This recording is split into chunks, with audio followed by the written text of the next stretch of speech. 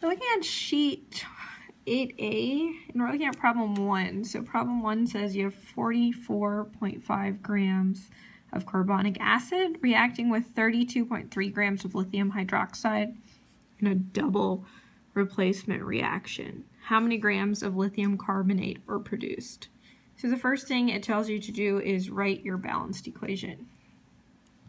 So based upon what information we're given, we know we have carbonic acid, which is H2CO3, plus lithium hydroxide, and that's going to be a double replacement, so the hydrogen and the lithium are going to swap, which makes lithium carbonate, and we have to exchange charges there.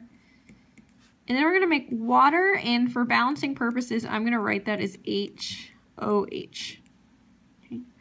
If you look at this, then you'll first notice that your lithiums are not balanced. So there's 2 here, so I'm going to put a 2 here. That leaves me with 2 hydroxide, so I'm going to put a 2 here. And then everything else is balanced. I have the same number of hydrogens, 2 and 2, same number of carbons, and same number of oxygens. Next, I'm going to write how much of each thing I'm given and then what I'm looking for. So they told me I have 44.5 grams of carbonic acid and I have 32.3 grams of lithium hydroxide, and then I'm looking at how many grams of lithium carbonate are produced.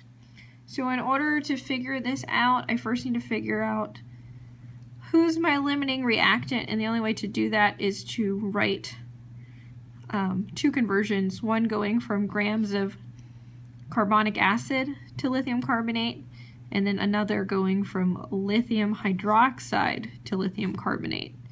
And whichever one of these makes less, that's going to decide who my limiting reactant is and how much lithium carbonate I actually make.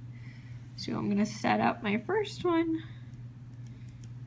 So I'm going to take my carbonic acid amount, put it over 1, convert that into moles,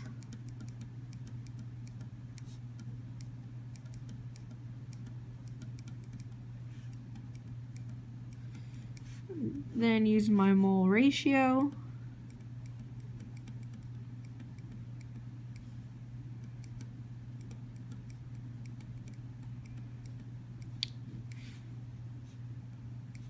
and then go back to grams of lithium carbonate. So if I do this, I will find that I produce 52.9 grams of lithium carbonate. And then I'm going to have to see what my other reactant produces. So in that case, I have 32.3 grams of lithium hydroxide. I'm going to do the same set of steps. I'm going to convert that into moles, mass from the periodic table. And then I'm going to use my mole ratio.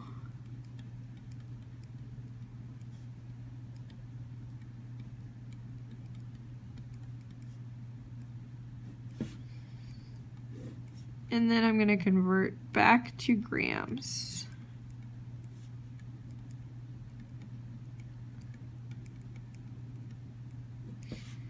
And if I do that, I find I make 49.8 grams of lithium carbonate.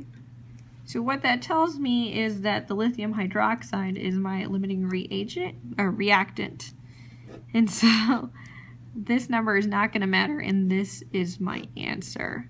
So I make 49.8 grams of lithium carbonate.